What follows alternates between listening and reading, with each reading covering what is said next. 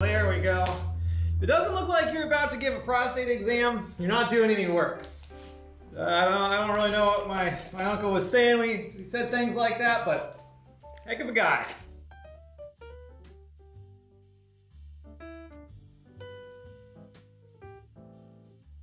Back in my field of dreams behind the garage, we have a 69 VW Beetle that just wants to die. But I am not letting it. We took the torque tube and transaxle out of a wrecked C5 Corvette, slammed some garbage 5.3 I found in a junkyard into the front, and today we're trying to make all that nonsense actually contact the road. So I originally made some pretty nice looking axles, if I do say so myself. This end is what was left of a C5 half shaft after a machine shop got done with it, and this end goes to the factory VW stuff. That lasted all of, I don't know, like 1 block before things started breaking.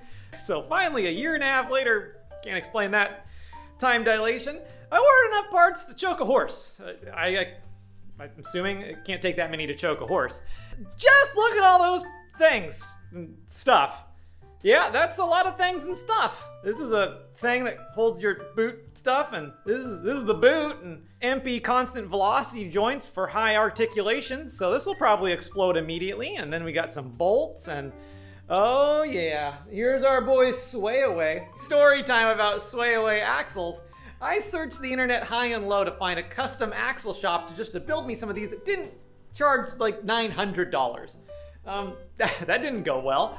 Things weren't really happy in my life at that point, but then I found Sway Away on a random Facebook group post. They have sizes of axles that they don't list on their website. I'm glaring at you, whoever's in charge of your IT stuff. So give Sway Away a call. They have axles in stock that they don't tell you about. The cool thing about Sway Away axles is they've actually got a longer splined area than most axles. So you can shave a little bit off of them at your machine shop, and it doesn't matter. I mean, you and I will know, but I won't tell it. I'm gonna tell them. First step to making an axle is slipping your boots over it. Come on! That went well.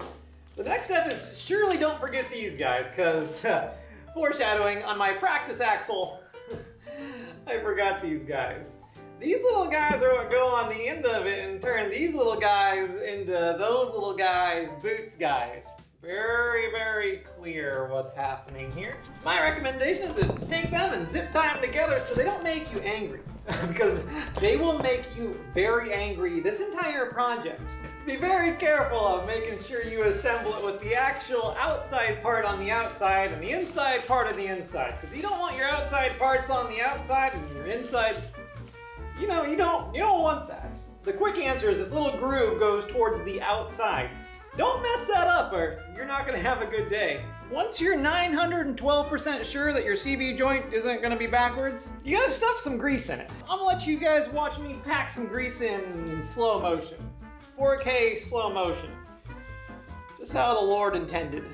I like the way she looks at me.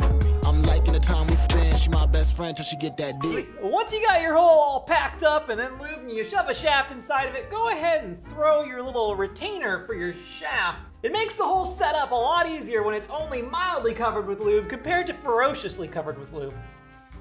This side of the axle is going to be a little bit specialer. I like using these little plates on the end of axles so that way grease just doesn't fly out when you're, taking your axles apart.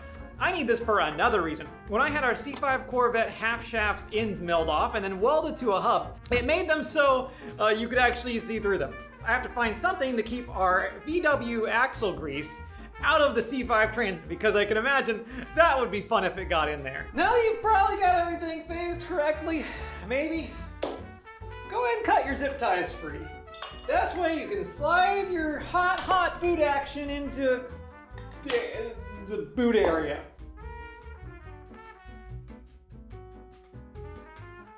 Now that we got a fresh set of Porsche 910 axles, we gotta go install her in the car, so let's go outside.